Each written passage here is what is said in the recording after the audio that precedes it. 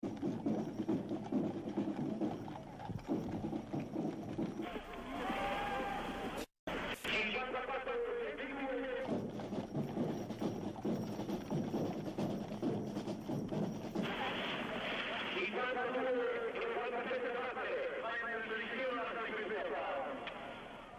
a long way from the slopes of Europe to the streets of Yakima, but to Phil and Steve Mahre, it's home, and now a well-deserved rest. At the age of 24, they've done better than any American ever has in the ski world. Phil winning the World Cup for the second straight season, and Steve, the first American to win a gold medal in ski competition. Along with next season, the Mahres are looking forward to a chance at the 1984 Olympics. Both of us would like to ski until '84, and then maybe afterwards. It just depends on how we feel about the sport and where we're going in it. But right now, I can't see myself quitting before then. I really this is the most accomplished year, and hopefully it'll continue on for the next two.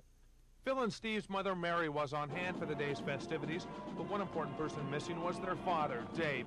He's in China climbing Mount Everest. Ron Futrell reporting for NBC News.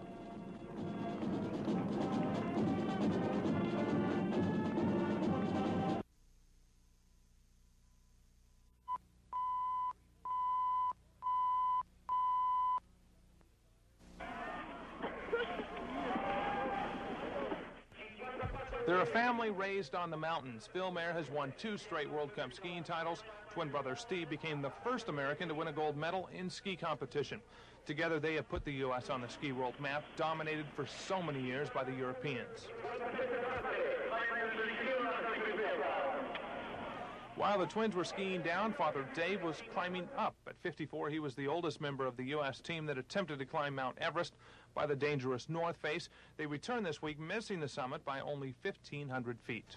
I think our expedition was a pioneering type of a venture. It's a new climbing concept to carry all your own gear, and I think with a very limited group of people, we probably put more climbers above 25,000 feet than any recent expedition, and in that respect, I'd have to say it's a success.